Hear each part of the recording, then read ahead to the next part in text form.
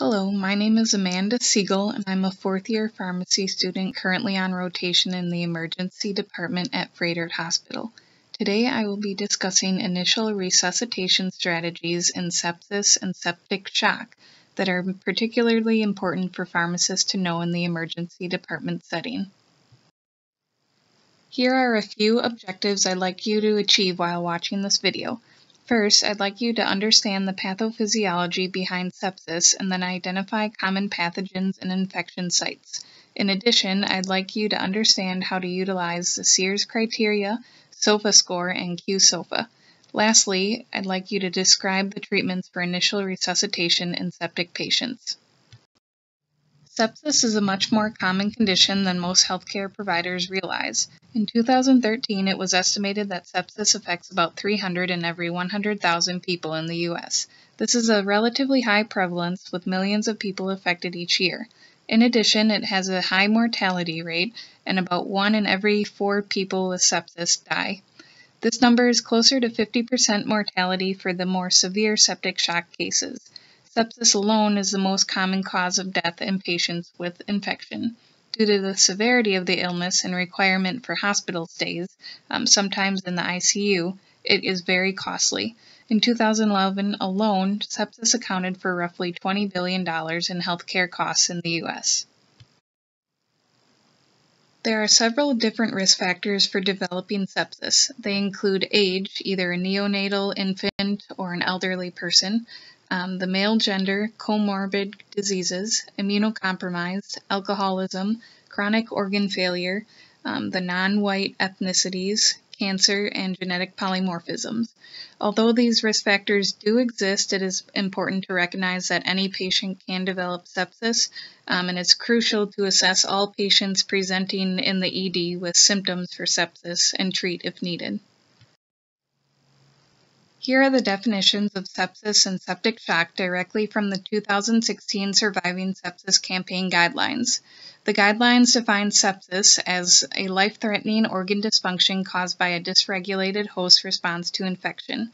When diagnosing a patient with sepsis, the patient must have a suspected or documented infection, as well as an acute SOFA score change of greater than or equal to 2 points.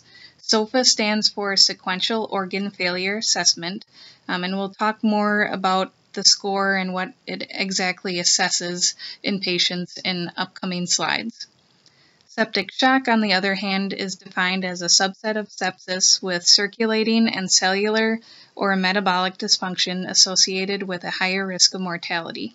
Patients with septic shock display the signs and symptoms of sepsis, as well as require vasopressors to maintain a mean arterial pressure greater than or equal to 65 and a serum lactate of greater than 2 following fluid resuscitation. These definitions were recently updated from their 2001 definitions and are called Sepsis 3. Previously, there were 3 categories of sepsis. They included sepsis, severe sepsis, and septic shock. Healthcare providers are shying away from using severe sepsis now because there is no gradient of life-threatening organ dysfunction. As long as you have organ dysfunction, you have sepsis. Thus, the guidelines and providers are only using sepsis and septic shock when diagnosing patients. Now we will go into the pathophysiology of the disease and how it occurs. Taking a look at the pathophysiology of sepsis, it is an exaggerated response to infection that affects the entire body. This occurs because you have a change in the amount of pro-inflammatory and anti-inflammatory mediators in the body. Usually, there is a balance between the 2 types of mediators. However, in sepsis, there's an increase in the cellular release of pro-inflammatory mediators, which causes changes in the endothelial tissue, coagulation, and blood flow. We'll talk more about the exact process on the next slide. In the pathophysiology of sepsis, there is a presence of an infectious pathogen that acts as an inflammatory stimulus. Once the inflammation process of the body is activated, pro-inflammatory mediators are released. These mediators include cytokines like TNF-alpha, IL-1, and IL-2. The cytokines cause damage to the endothelial tissue and eventually lead to an increase in coagulation factors. Because of the increase in coagulation and damage to the inner lining of the vessels, microthrombi can form in the vessels, which are very small blood clots. In addition, the clotting process activates platelets. The entire clotting process that's going on here is called disseminated intravascular coagulopathy, or DIC, and it takes time to develop. Thus, you will not typically see it occurring in patients in the emergency department unless they are presenting a long time after their symptoms began. The initial increase in coagulation factors that we talked about can cause difficulty for blood to flow through the vessels, and in order to get around the clots, vascular leakage begins to occur. In addition, vasodilation starts, which leads to third spacing of intravascular fluid. This means that fluid from the intravascular space, or the blood vessels, moves to the interstitial space between cells, causing edema and hypovolemia, or decreased blood volume. As a result, cardiac output and blood pressure decrease, and eventually there's a decreased perfusion to vital organs and end organ function. Because of the decreased blood supply to organs, sepsis is otherwise known as a type of distributive shock. The table here lists common pathogens that cause infection leading to sepsis. Gram-positive bacteria are the most common cause of the infections, resulting in roughly 50% of cases. Common gram-positives include Staph aureus, MRSA, Strep pneumo, and Enterococcus. Gram-negative bacteria are the second most common cause of infection in sepsis, resulting in about 35% of the cases. These bacteria include E. coli, Klebsiella, Pseudomonas, and Enterobacter. The remaining pathogens do not account for high percentages of the sepsis cases, but include anaerobes, fungi, polymicrobial infections, and other organisms. It is important to recognize that this is not an all-inclusive list of pathogens. The site of infection and the usual organisms found at that site are the main determinants of the type of pathogens causing the possible sepsis. This table from a 2014 study on the epidemiology of severe sepsis displays the various sites of infection that may lead to the development of sepsis in an individual. These sites include respiratory, bacteremia, genitourinary, abdominal, wound/soft tissue, and several others. Based on this data, the most frequent site of infection is the respiratory tract, followed by bacteremia. However, when looking at the percent of mortality, the highest mortality rate occurs with bacteremia, followed by endocarditis. Now we'll go over several different ways you can identify the signs of sepsis in patients you're treating. There are currently 3 different criteria used for septic patients. These include Sears criteria, the SOFA score, and Q-SOFA. The Sears criteria, or Systemic Inflammatory Response Syndrome, was first developed during a 1991 consensus conference on sepsis. At that point in time, physicians believed that sepsis was only caused by an inflammatory response. Researchers today now believe that it involves both a pro-inflammatory and anti-inflammatory response. The Sears criteria involves symptoms that many hospitalized patients without sepsis have, and they do not really signify a life-threatening response. Because of this, the Sears criteria have a low specificity for sepsis and are not the best to use when evaluating possible sepsis in your patients. However, healthcare workers still utilize them, so it is important to understand what they are. So, under the Sears criteria, patients need to have 2 or more of the following: a temperature greater than 38 degrees Celsius or less than 36 degrees Celsius, a heart rate greater than 90 beats per minute, a respiratory rate of greater than 20 breaths per minute or a PaCO2 less than 32, and a white blood cell count greater than 12,000 or less than 4,000, or greater than 10% immature bands. The SOFA score, or Sequential Organ Failure Assessment, is another method of identifying signs of sepsis. Scores range from 0 to 24 and are based on various measures of organ function organized by system, including lungs, cardiovascular, liver, central nervous system, coagulation, and renal. The higher the score, the higher the chance of mortality. We'll take a closer look at the exact SOFA criteria on the next slide. The downfall of using the SOFA score is that it requires laboratory tests, which make it difficult to complete a quick assessment of a patient. Thus, it is very rarely used in the emergency department and used mainly in ICU patients. Here is the specific criteria for the SOFA score. There are 6 different categories patients are scored on. These include PaO2 to FiO2 ratio, platelets, bilirubin, MAP or vasopressor use, GCS score, creatinine, and urine output. For each category, patients receive a score from 0 to 4 based on the measured laboratory value. The higher the score, the more severe the organ failure is, and the higher the chance of mortality. Looking at a measurement for renal function, you can use either creatinine or urine output. You do not use both in the calculation of the score. Because the SOFA score is not feasible for use in the emergency department setting, researchers developed the Q-SOFA or Quick SOFA score. This is used mainly for patients not in the ICU setting, since it can be completed quickly and does not require the laboratory tests that the SOFA score requires. It assists healthcare workers in determining patients who have suspected or documented infection and are at an increased risk for a poor outcome. The criteria for the Q-SOFA are much simpler than the SOFA score. They include altered mental status, which is measured by a GCS of less than 15, low blood pressure with systolic blood pressure less than or equal to 100, and a high respiratory rate of 22 breaths per minute or faster. The Q-SOFA final score ranges from 0 to 3. Patients receive 1 point for every criteria they meet, and scores of 2 or higher are indicative of higher risk infections that lead to prolonged ICU care and/or death. The graph on the right shows a distribution of how the Q-SOFA score in non-ICU patients correlates to risk of a bad outcome. As the Q-SOFA score increases, the risk of a bad outcome increases as well. This is a figure developed for Sepsis 3 that can be used to help you determine if a patient has sepsis or septic shock based on the criteria we talked about.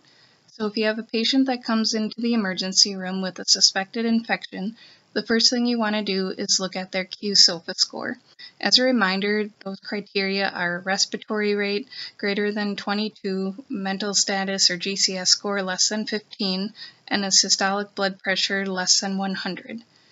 If they meet 2 or more of those criteria, the next thing you want to do is assess for evidence of organ dysfunction. You do that by using the SOFA score. And again, those variables are PaO2 to FiO2 ratio, GCS score, mean arterial pressure or vasopressor use, bilirubin, platelet count, and serum creatinine or urine output. If the patient meets 2 or more of those criteria, then they most likely have sepsis. And then to determine if they have septic shock, you look at their status after receiving fluid resuscitation. If they are requiring vasopressors to maintain a MAP of greater than or equal to 65, and they also have a serum lactate level of greater than 2, you can say that they have septic shock. In a patient with suspected sepsis or septic shock, providers should begin resuscitation and treatment right away for optimal outcomes. These are medical emergencies and have extremely poor outcomes when not treated properly and have a 25 to 50% mortality rate. In this presentation, we are focusing on initial resuscitation treatment that should be initiated in the emergency department setting. The recommendations come from the Surviving Sepsis Campaign International Guidelines for Management of Sepsis and Septic Shock from 2016. These treatments include antimicrobial therapy, fluids, vasopressors or inotropes, and steroids. We will go into more detail about each one of these in the upcoming slides. During the diagnosis process of sepsis, providers should always obtain cultures to determine the source of infection. 2 blood cultures should be obtained for each patient regardless of suspected site of infection. In addition, cultures should be obtained from the suspected site of infection, which may include respiratory secretions, wounds, urine, cerebrospinal fluid, or other places. It is important that these cultures are obtained prior to starting antimicrobial therapy, as long as it does not delay the start of therapy. After obtaining cultures, IV antimicrobials should be started within 1 hour of suspected sepsis or septic shock. Every additional hour providers wait to initiate the antimicrobials is related to an increase in mortality. When starting the therapy, providers should use broad-spectrum antimicrobials based on common pathogens at the infection site to cover for all potential pathogens. These include gram-positive, gram-negative bacteria, mixed bacteria, and occasionally fungi or viruses like we discussed earlier. Several factors should be taken into consideration when determining an optimal antimicrobial regimen for a patient, including source or site of the suspected infection, history of resistant pathogens, previous antimicrobial use, immunosuppression, and the patient's previous medical history. For example, if a patient has a history of chronic kidney disease, the choice of antimicrobial or the dose and dosing interval will be affected. Common antibiotics utilized for empiric treatment include carbapenems, beta-lactamase inhibitors like piperacillin tazobactam, anti-pseudomonal third-generation cephalosporins, fourth-generation cephalosporins, or vancomycin. These can be used as monotherapy or in combination with one another depending on the severity of the infection. When I talk about monotherapy in this sense, it does not mean that the patient is only receiving one antibiotic. Instead, it means that we are not double covering an organism. For example, you may have a septic patient started on pip/tazo and vancomycin. Pip/tazo covers Pseudomonas while vancomycin does not. Once the culture results are back, the therapy should be changed to target the specific pathogens identified in the culture. Treatment length is based on the site of infection but usually lasts about 7 to 10 days for most sepsis or septic shock cases. However, patients who are not responding well to therapy may require a longer course of treatment. When treating someone for possible sepsis, one of the initial treatments involves fluid resuscitation. This is completed by giving the patient 30 milliliters per kilogram of IV crystalloid fluids within 3 hours of determining possible sepsis. Examples of crystalloid fluids include 0.9% sodium chloride, D5W, and lactated ringers. Fluid resuscitation is used in these septic patients due to the pathophysiology. Sepsis is a type of distributive shock, meaning that all of the blood vessels in the body are dilated and become leaky. Because of this, there is a lack of adequate blood flow throughout the body, leading to tissue hypoperfusion. This causes acute organ dysfunction, decreased blood pressure, and increased lactate, which may represent tissue hypoperfusion. Thus, administering fluids assists with repairing the hypovolemia and fixing the issues just mentioned with tissue hypoperfusion. After giving the patient this initial volume of fluid, additional fluids may be given as needed to achieve hemodynamic stability. Providers may think about giving albumin to patients if they have fluid refractory sepsis. These patients have received large amounts of crystalloid fluids but are still requiring more to increase intravascular blood volume. In addition to antimicrobials and fluid resuscitation, another important aspect involved in the initial resuscitation of septic patients is vasopressors or inotropes to improve blood pressure. In septic shock patients, the goal mean arterial pressure is greater than or equal to 65. To achieve this goal, the first-line agent is norepinephrine. This is preferred over other agents because it has the most data for use in sepsis from previous trials. Other options for vasopressor therapies in specific cases include phenylephrine and dopamine. Phenylephrine is good for use in patients with tachyarrhythmia, while dopamine can be used in select bradycardic septic patients who are at low risk for arrhythmia.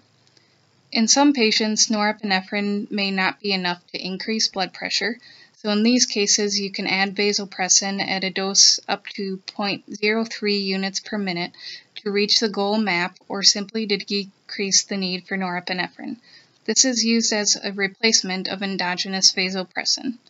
Epinephrine can also be added to norepinephrine like the vasopressin to reach the goal MAP. The last main treatment for initial resuscitation in sepsis is the use of steroids. These are utilized in patients who are hemodynamically unstable and continue to have low blood pressure even after treatment with fluids and vasopressors. The typical steroid utilized in septic shock is hydrocortisone 200 mg intravenously daily. The dose is typically split up into several equal doses throughout the day. An example dosing regimen is 50 milligrams every 6 hours. Here's a summary of the initial resuscitation steps that should be completed in all patients presenting with possible sepsis. First, determine if the patient meets sepsis criteria, including the Sears criteria and Q-SOFA. Second, attempt to determine the site of infection and obtain cultures. Third, start broad-spectrum antibiotics within 1 hour. Fourth, give 30 milliliters per kilogram of fluid resuscitation within 3 hours. 5. Initiate vasopressor therapy if needed to obtain a MAP of greater than or equal to 65, with the first-line agent being norepinephrine and adding vasopressin or epinephrine if needed.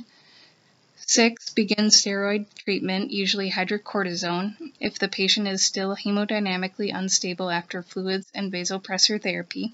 And lastly, start albumin for fluid refractory sepsis if needed. Here's a list of the references I used to put together this presentation. I hope you enjoyed this video on sepsis and found it educational. It is an important topic to understand as many patients present to the emergency department with sepsis-like symptoms.